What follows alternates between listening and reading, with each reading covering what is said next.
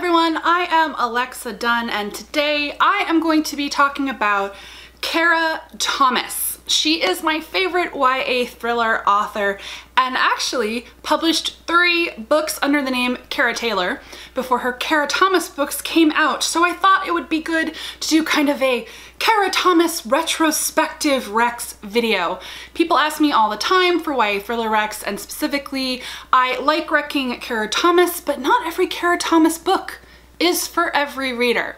So I am going to go over each of her pen name identities and kind of the nuances and differences, and go over my thoughts on each of her books and why you may or may not want to pick them up.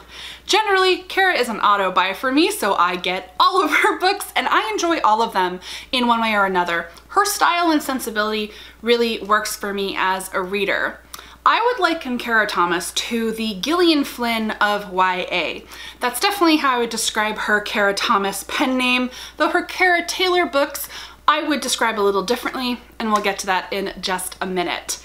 But if you were looking for kind of gritty, psychological thrillers in the YA space, I don't think anyone's doing them better than Kara Thomas right now. So far Kara Thomas has 6 books, and I'm eagerly awaiting finding out what her 7th is gonna be. I am begging you, publishing, publish more Kara Thomas books. Like, I want a 7th book, I want an 8th book, a 9th book. I can't get enough of them, but she has 6 books out currently. As Kara Taylor, she published the Prep School Confidential series with St. Martin's. Prep School Confidential was kind of like Gossip Girl with murder. So this is the stylistic difference between Kara's author identities and pen names. Prep School Confidential, first of all 3 books are related. Prep School Confidential takes place at an elite New England boarding school after the main character, Anne Dowling, kind of accidentally burns down the school theater. Whoops, accidental arson, and is expelled from her New York school. So her father finds her a spot at Wheatley Academy. Shortly after arriving, Anne's roommate is murdered, as happens in YA thrillers. And so the first book is Anne solving her roommate's murder. Then the second book is about a disappearance of a student that happened 30 years ago and Anne solving that.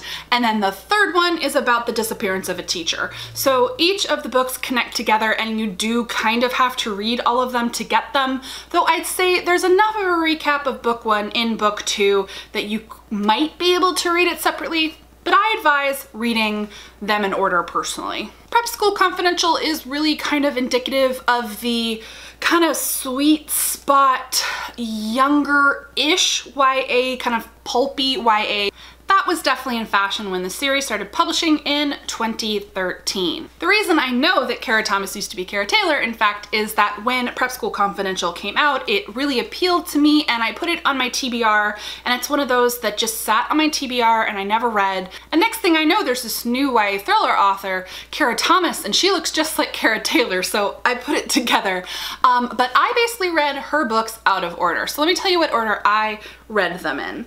First, I read Little Monsters because it had really great buzz when it came out. Then I read The Cheerleaders because I was super excited for it and I got an arc, and I was super excited about it because Kara did a really fantastic interview on First Draft Podcast. She actually has 2, one from earlier when her earlier series came out and one from when the Little Monsters was coming out, and she was talking about The Cheerleaders, her next book. Both really good podcasts to listen to as an aspiring writer. I took a lot of really good career advice from those interviews.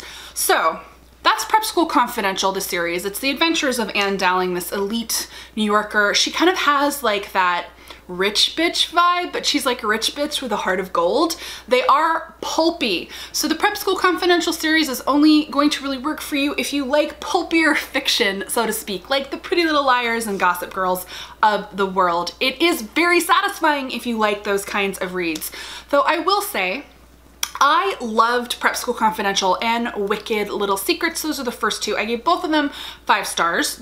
The third one, Deadly Little Sins, was more of a 4-star read for me.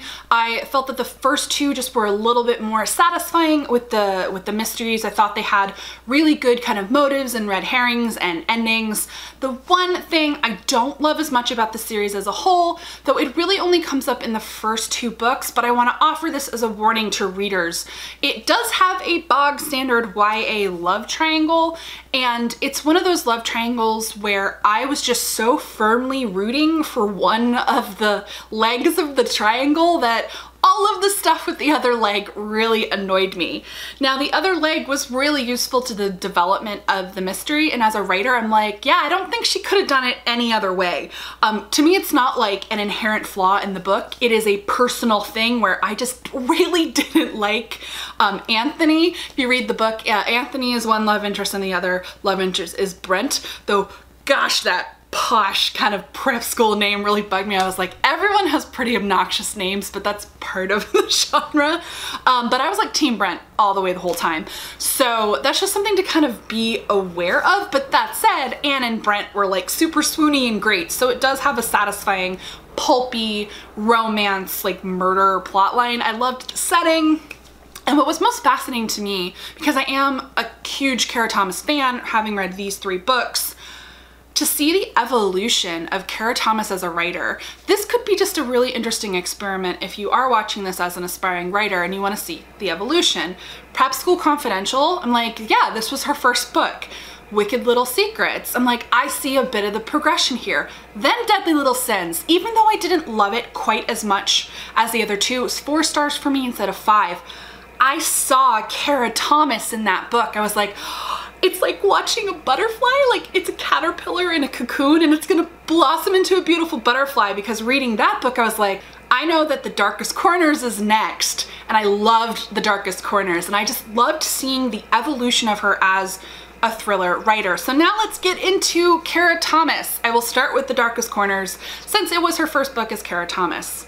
So The Darkest Corners is about Tessa, who is from Florida. She lives with her grandmother and she returns home to her hometown in Pennsylvania because her father, who is in jail, is very sick and is going to die. So it's one of those, I have to go home and there are dark secrets in my past books. And indeed, when Tessa and her best friend Callie were 8 years old, they were key witnesses to the disappearance and murder of Callie's cousin. They gave key testimony at the trial that convicted a local serial killer of her murder. But Tessa has always felt very unsettled because she's not 100% sure that they told the truth and the right person is in jail.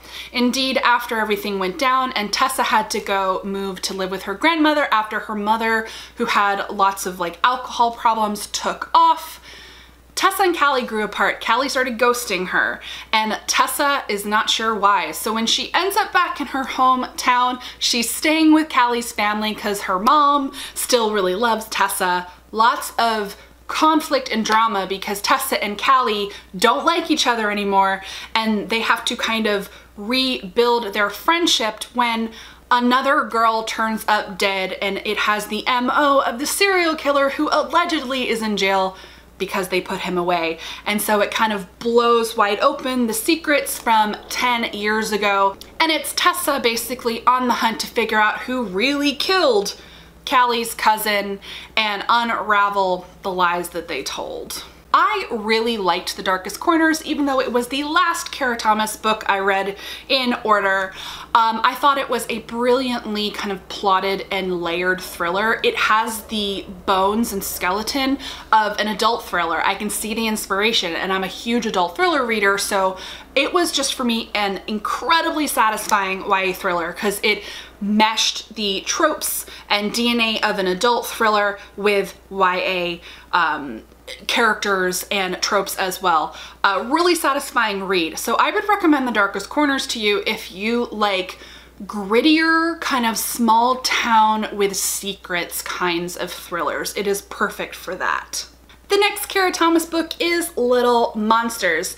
This is about Casey, who moves to live with her estranged father and his new family, and basically is the new girl in town. She becomes quick friends with Jade and Bailey, but as fast as they become friends, they start acting distant, and then Bailey goes missing. This is essentially a murder thriller about toxic friendships and secrets in small towns. There's also some sizzling chemistry between Casey and her stepbrother, and if you've watched my trash tropes video, you know I'm here for that. And it's one of the great layers of kind of the thriller aspect of this book. This book, I would say, really stands apart from all of Kara Thomas's book. It breaks the formula the most in that it is hyper-focusing just on the teenage toxic relationships. Her other books have a lot of interaction between kind of adults in the community and the secrets that adults keep and how they impact the young people in the story. So they're all far more, they feel like crossovers between adult thrillers and YA. I'd say Little Monsters is a fascinating psychological portrait of kind of what it feels like to be a teenage girl in a toxic friendship circle with secrets. So I recommend it if that sounds up your alley. And lastly, Kara Thomas's most recent book is The Cheerleaders. The Cheerleaders is about Monica. She lives in her small town, she's on the dance squad, and her unfortunate claim to fame is that 5 years ago, her sister was the last cheerleader to die tragically in a series of bizarre deaths. Her sister committed suicide after 2 of her friends on the squad were killed in a horrific car accident, and another 2 were murdered in one of their homes. 5 years later, there's a memorial being planned to remember them on the 5-year anniversary, and Monica discovers some disturbing letters in her stepfather's possession, an old cell phone that belonged to her sister, and she starts to suspect that things are not as they seemed. It never made sense to Monica that her sister would kill herself, and so she launches an investigation to find out what really happened. The Cheerleaders, I feel, is probably the most pure YA, even though it does have some adult thriller crossover aspects. It reminded me of like modern grown-up Fear Street, because Fear Street used to have a sub-series where like terrible things happened to cheerleaders, usually involving like, there were like demon possessions and stuff. But I loved those books when I was younger, so I loved that feel of the Cheerleaders. The idea, again, it's a small-ish town where a lot of people are keeping secrets, but it focuses on the microcosm of the cheerleading squad and now Monica being on the dance squad. I know there were mixed reviews on The Cheerleaders in terms of the resolution, but it was a 5-star read for me. I really loved the reading experience. I do have small quibbles with the ending, but they weren't enough to upset the reading experience for me. It kept me guessing and had a lot of red herrings, and I was really invested in the characters. I'd say The Cheerleaders is pretty good if you want like a combo. It's a straight, gritty-ish YA thriller, but it's got a bit of pulp to it. So if that sounds appealing to you, you might like The Cheerleaders. And important to note, I should talk about romance. So the level of romance you want in your YA thriller might impact which Kara Thomas / Taylor books you want to read. As I mentioned, if you like soap opera, pulp, and romance in a love triangle, you want to look to the Prep School Confidential series. The next Kara Thomas book that has the most romance is going to be Little Monsters, because it does have that building tension between Casey and her stepbrother. And then the darkest corners in The Cheerleaders are going to have the least romance. There's some romance subplot to both of them, but it's pretty minimal. And that's actually something that might make these better reads for some people, because I know that there are readers who are always looking for YA that is focusing a bit less on romance. So these two are really good choices if that sounds appealing to you. So that is my overview of Kara Thomas books, kind of what each of the books is about and why it might work for you as a reader if any of the elements that I described sound appealing. Overall, I just love Kara Thomas's writing, and it definitely has evolved and become more sophisticated with each and every book.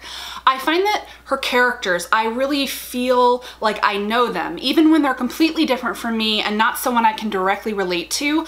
There's enough kind of layers of thought process, personality, conflicts that I feel like I know their life and I care about them, and generally I find that she writes very competent detective characters, main characters who are investigating mysteries. Now in Prep School Confidential, it like verged on the edge of ridiculous because her main character Anne is so good at investigation where you're like, man, are you a detective? Are you a literal detective? But that series is more soap opera-y, so it totally works. But in these three, you know, the characters feel like teenagers. They make the requisite mistakes you would expect from a teen investigating, but they're still pretty good at it.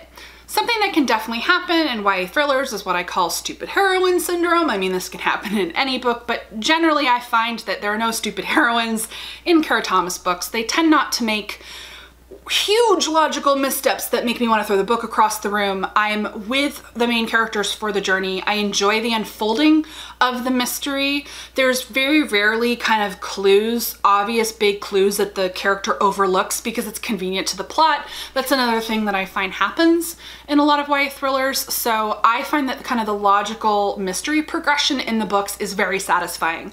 I like the characters. I like those progressions.